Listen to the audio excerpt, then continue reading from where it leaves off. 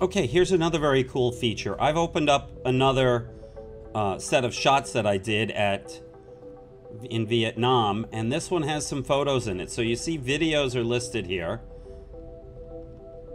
but when I click for photos only, there's some of the photos that I shot. As you can see, when I adjusted my preferences before, I've got these set to output as full res TIFF, and you can do that straight from Omni Importer, which is something they had not given us before. And to do that, let's just do one real quick. Okay, so click for destination for where you want to put it.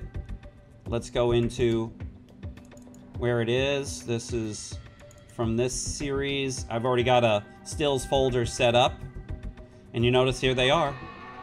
So I've selected that folder, and it's processing that photo fairly quickly. Let's see how long it takes here.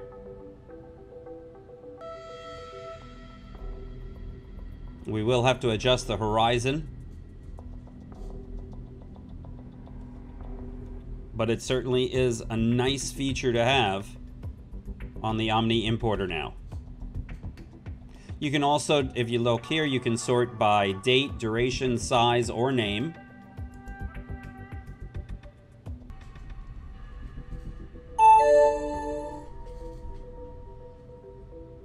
And we can open it right away in APG, so we can go ahead and adjust the horizon.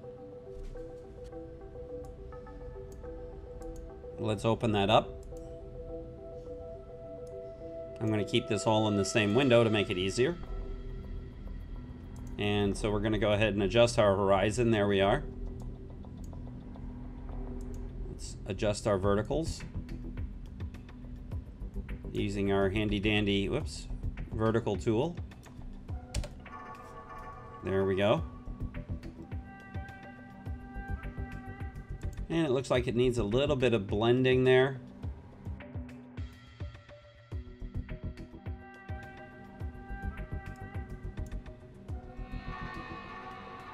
Okay, now notice just by going to a longer focal length to take for the longer areas, I've been able to get rid of quite a bit here. This was shot with my helmet cam.